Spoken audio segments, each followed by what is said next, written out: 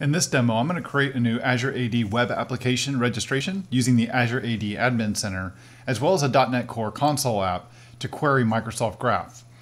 I'm going to issue a lot of requests in parallel to trigger these requests to be throttled, and this application is going to allow you to see the responses that you're going to receive.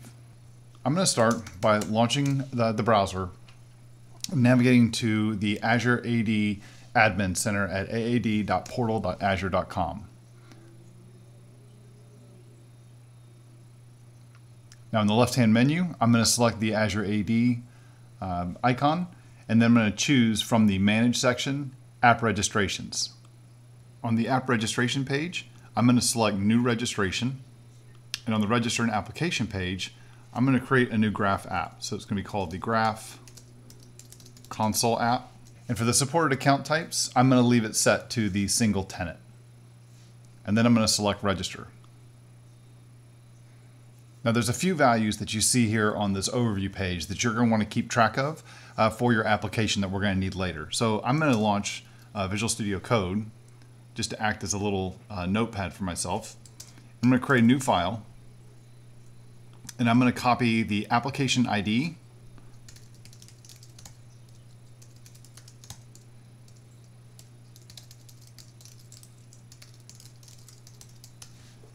and I'm going to save these three values, the application ID.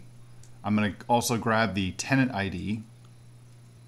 Now the next thing I need to do is I need to set up a platform configuration. So I'm going to select Authentication from the menu, and I'm going to add a platform. And because we're building a console app, I'm going to choose a mobile and desktop applications. And in the redirect URI section, I'm going to choose the native client and then select the configure button. Now, in addition, I'm going to scroll down a little bit farther, and I'm going to select for the public flows or the public client flows, I'm going to select yes for allowing mobile and desktop flows. This is going to allow us to use the resource owner password credential flow, which is just a very simplified way for us to handle authentication, as we want to focus on the actual Microsoft Graph piece to this and not so much all of the details around creating different, supporting different OAuth flows and different access options we have with Azure Active Directory. So then I'll go ahead and select Save. The next step is to select the permissions that our application is going to need. So I'm going to select API permissions. Now let's go add a permission to our app that we're going to need to access the user's mail. So I'm going to go to the API permissions page on the Azure AD app, and then I'm going to select Add a Permission. It's going to be a graph permission for delegated permissions. And I'm going to look for the permission mail.read. I'll go ahead and select that, and then select Add Permissions. And then I'm going to select the Grant Admin Consent, followed by Yes. Now, the option to grant admin consent here in the Azure AD Admin Center, what that's doing is pre-consenting the permissions for all the users in the tenant, just to simplify this demo. This approach allows the console app to use the resource owner password credential grant, so that the user isn't going to have to be prompted to grant consent to the application. That's just going to simplify the process of obtaining our OAuth access token, because I want to focus on the graph aspects of this and not so much on all the authentication options we have with Azure AD apps. We could elect to implement an alternative authentication option, such as the device code flow, to utilize dynamic consent as another option, but I just chose to go this approach just to keep things simple. Now let's go create our .NET Core console app. So in the command prompt, I'm going to enter .NET new console-o graph console app.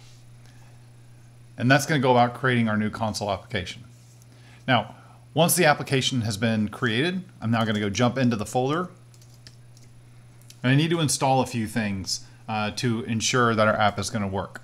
So what I'm going to do is I'm going to run .NET add package. So I'm going to add a couple NuGet packages. The first will be Microsoft.identity.client. That's going to be for the MSAL library. The next one is going to be the Microsoft.graph for the graph client. The next one will be an extension configuration. And then after that, we're going to do, after our configuration, we'll then do a file extensions configuration, as well as a JSON configuration as well. And so then we'll go ahead and go ahead and open up our project in VS Code. Now, if prompted to add some required assets, I'm going to go ahead and select yes. That just adds in a few extra things into our project that'll make development a little bit easier. Now, I'm going to go ahead and add a new file here called app.settings.json in the root of my project. And what I'm going to do is I'm going to add in these two properties here for a tenant ID and an application ID. Now, these are these are where we're going to define some information from our Azure AD app. So I need to go find that Azure AD app that we had. And we had saved that information to a text file on the desktop. So I'm going to grab the application ID and the tenant, and I'll put both of those here inside of our app. Now, there's a few helpers that I'm going to need to create here, a couple helper classes. So I'm going to create a new folder here called helpers. And within this, I'm going to add a new file here called the auth-helper.cs. And I'll paste that in. What this auth helper is going to do is it's defining a send async method that's going to allow us to submit a authenticated request asynchronously that's passed in. The next thing I'm going to need to do is we're going to create another helper here. This one is going to be the MSAL authentication provider.cs, and we'll paste that in as well. So this one's job is going to, it's set up as a singleton, which is why we have a get instance. This is going to authenticate a request, and it's going to also obtain an access token. So we're going to use this access token, and we're going to add that to all of the HTTP requests that we're going to be submitting with this app.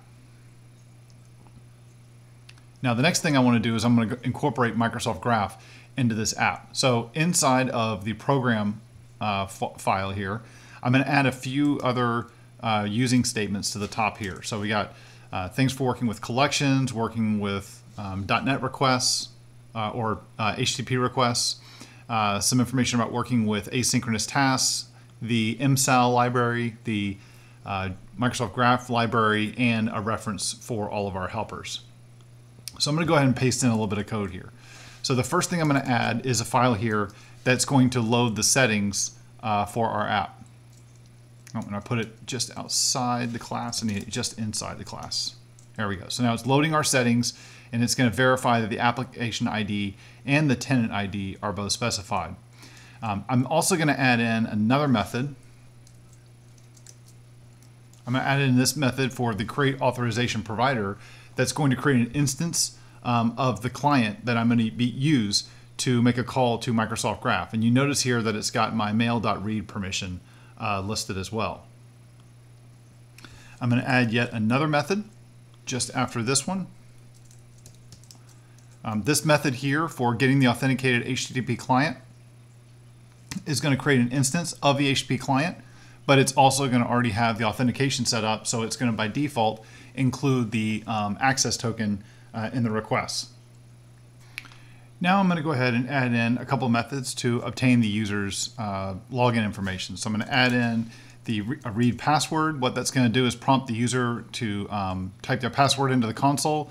I'm going to read it in as a secure string and then write out a bunch of stars so that people don't see the password when they're typing it in. And then I'm also going to add a method here for obtaining the current user's username as well. Now we can start coding up our project. So within the main method, scroll up to the main method.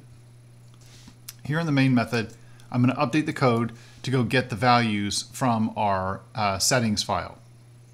Next, I need to prompt the user to authenticate. So the next thing we'll do is we'll add in two methods, one call for getting the username and one for getting the password. And I'm going to generate an authenticated HTTP client for submitting our requests. Now is when we want to start doing the real work. So at the end of this method, I'm going to paste in a bunch of code. So let me explain what this does. This code is going to create a bunch of requests. So we have a collection of 100 different requests that we're going to create, and they're all going to be going to a specific Microsoft Graph endpoint. This is the endpoint we're going to right here. Now when the task succeeds, it's going to write a dot to the console, where failed requests will write an X to the console. And the most recent failed request status is status code, and all the headers are going to be saved as well. All the tasks are then going to be executed in parallel, and at the conclusion of the request, the results will be written to the console. Now the reason I'm not using the Microsoft Graph here, and I'm using just a standard HTTP client, is because the Microsoft Graph.net SDK includes some stuff to handle when requests are being throttled. So it knows how to queue those requests up and to delay resubmission of those requests according to the response that it gets back from Microsoft Graph. But in this case here, I'm trying to demonstrate what the throttling looks like. So I'm using just the raw client, and I don't want to get that extra help that Microsoft Graph is going to provide me. So let's go ahead and test our project out. I'm going to start by running .NET dev certs https trust. And that just is going to ensure that I have the developer certificates trusted on my machine. I have to enter in the password for my local machine, and we can see that I've already done that. The next step is to do a .NET build followed by a .NET run command. Now the console app may take a minute or two to complete the process of authenticating and obtaining an access token, but here is where we're going to actually do the work. So now what I'm going to do is I'm going to copy the username, and then I'm going to copy my password and paste that in as well. And when I run this, we're going to see a bunch of stuff show up at the console. So what we should see after we entered in the username and the password, we should see a bunch of results that are going to be written to the console. There's a mix of success and failure indicators that are going to show up. So after all the results have been posted, the console has two lines that begin with a failed response. Notice that the code states that too many requests had happened. You can see that right about here. That's the representation of the HTTP status code 429 that we received. So this status code is the indication that a lot of our requests are being throttled, and you can see that from all of those X's that are showing up in the list of results. So very few dots, which are successes, and a lot of X's, which are failures. Also notice that within the collection of the response headers that we see here in these response headers that we're getting back, also notice that within the collection of all of these different response headers that we're getting, that there's one called retry after. This header is the value in seconds that the Microsoft Graph tells you to wait before sending your next request to avoid from being further throttled. In this demo, I created a .NET console app and an Azure AD app that retrieved user information from Microsoft Graph. This query was submitted multiple times to demonstrate that Microsoft Graph is throttling the requests that we're getting back.